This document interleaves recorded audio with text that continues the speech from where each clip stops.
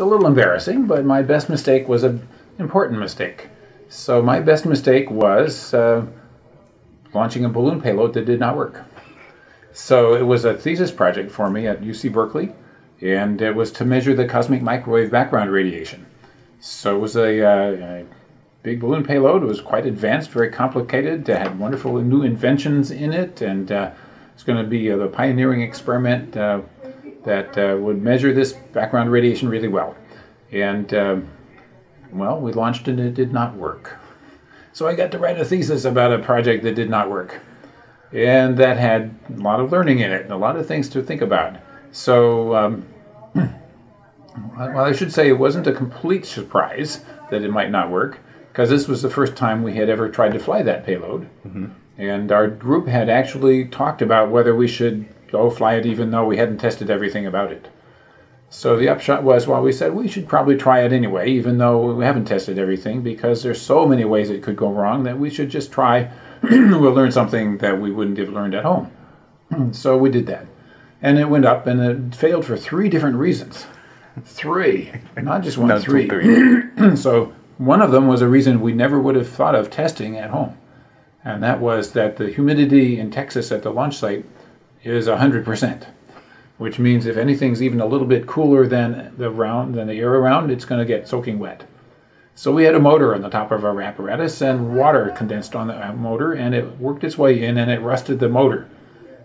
So the thing went up, and the rotor didn't turn, and nothing happened.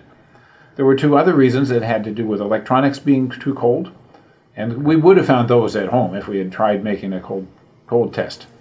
So anyway, we collectively decided to try this experiment, and we went to Texas and we flew the payload, and it didn't work, and we brought it home. It was a huge disappointment, but I thought, well, what did we learn? Number one, it wasn't wrong. It wasn't stupid to make this decision, because there were upsides to doing it that way. Number one, you get there quicker because you find all the mistakes at once, and so you can, next time you fly, you get it to work. So my lab partners and fellow students and thesis advisor, they all fixed all that stuff while I was off getting a new job. So it was a success. This was actually a good strategy in the end.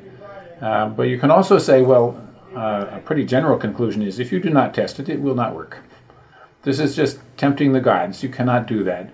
If you do not testing, you should be sure that it will not work. Then you'll actually begin to think of what test it really takes. So if you think, well, why don't I just take a chance? Yeah, I can tell you what the answer is. It won't work. How many times did you ever write a software program that worked the first time? Never. Never. Me either.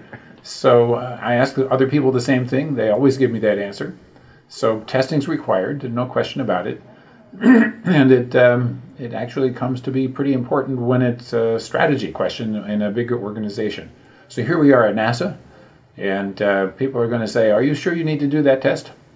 And the answer that I give is, if you do not test it, it will not work. This is not a matter of chance. This is a matter of certainty.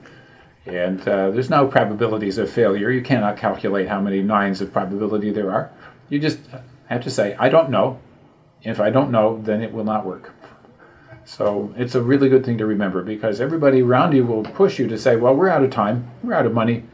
We need your product right now. Give it to me right now. And you have to say no. It's just one of those fundamental things about existence. You cannot say it works when you don't know. And anyway, so that's pretty basic. It sounds like you learned a lot from that experience, that you had a number of takeaways, and ultimately, even though it may have been a short-term failure, it was a long-term success for you. Yes, it really did turn into a success in a surprising way.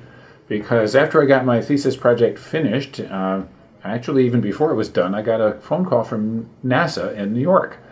My future postdoc advisor wanted me to come to work for him. So I said yes. And I thought, well, I'll get out of this cosmic background stuff. It's too hard. My thesis project failed. I don't want to do that anymore. But nature had another thing in mind for me. 6 months after I got there, NASA said they wanted new proposals for new satellite missions. Because 5 years after the Apollo, what are we going to do now? I said, boss, my thesis project didn't work.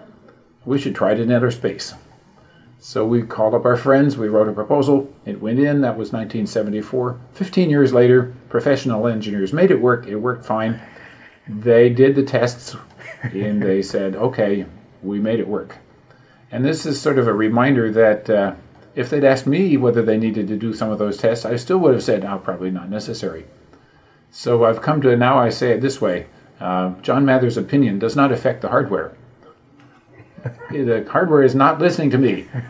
And if you want to know if it's going to work, you better test it. So now that I'm more famous, people think my opinion makes more difference. It still has no effect on hardware.